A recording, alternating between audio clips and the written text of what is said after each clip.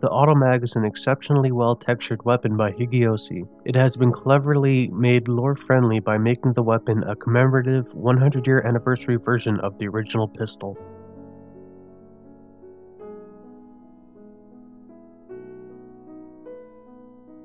With 27 different modifications, this weapon can fill every role your gunslinger heart desires.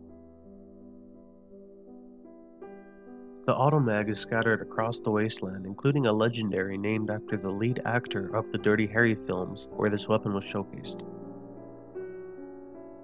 On the range, the standard version proved to be accurate up to the 30 wall mark, but once I placed a scope on this beautiful piece, I could take out the furthest target with confidence and haste.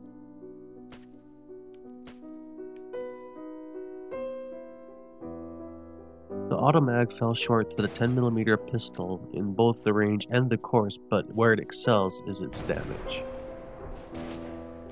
Doing almost quadruple the damage of the 10mm pistol, this firearm is easily more powerful than any of the vanilla counterparts. The Automag by Higeyosi has earned a spot in my must-have weapon mods for being lore-friendly, versatile, and powerful.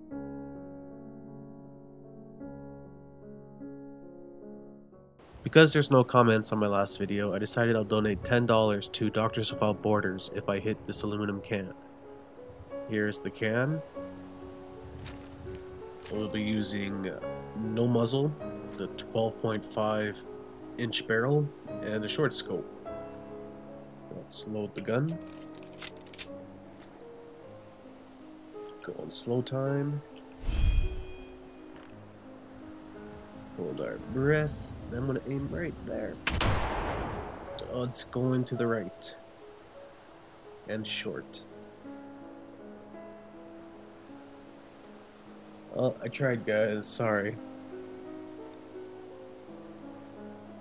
Thank you all for watching. Don't forget to comment below and let me know which weapon you want me to do next, and for a chance at a $10 Steam card. Watch out for them death claws, and don't forget to bring extra grenades. Have a great day.